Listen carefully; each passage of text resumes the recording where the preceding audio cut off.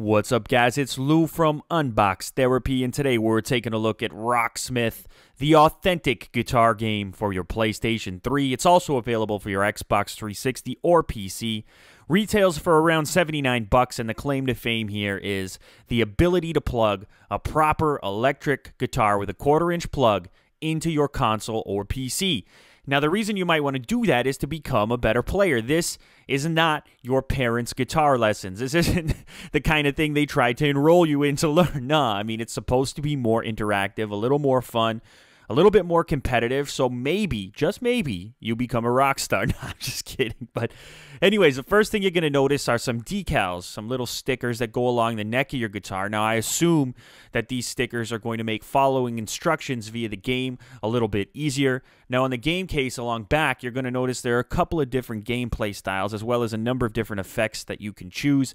There's over 50 current and classic songs. You can see here everything from Radiohead to Nirvana to something newer like the Black Keys, etc. I'm sure you're going to find something you want to play on there.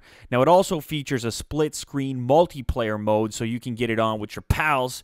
So as you notice here, 1 to 2 players, only takes up a little bit of hard disk space, and it's only 720p, a little bit of a drawback, not major, that should be fine. So let's go ahead and take a look inside the game case and see if there's anything unexpected or if it's bog standard. Well, the game disc is pretty standard, just straight black, matte black finish. And then we've got our manual and a little bit more paperwork on the left-hand side. Now, this is not exactly a full-featured manual, just a couple of pages here in French and English. But I'm assuming this game's going to have a pretty nice tutorial attached with it. It's going to have to because it's unorthodox, unusual for a video game. They're going to have to tell you how to get everything connected, how to get it up and running, and how to play. I'm hoping at least because I don't know at this moment. So here's this poster-like page that says before you get started. It gives you a couple of different interfacing options.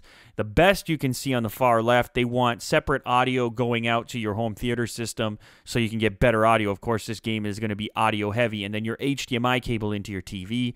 The better situation, not the best, but the better situation is component cables, and of course, the worst is just going into your TV with no audio system. They are not happy about television audio. They want better quality, so even though some TVs these days have decent speakers. So here is where the magic happens. This is the cable that converts your quarter-inch guitar connector into a USB that your console can understand. There's a little module in the line there. It's a pretty long cable, I'd say about 10 feet, so you could be a little distance from the console and still rock on, if you know what I'm saying.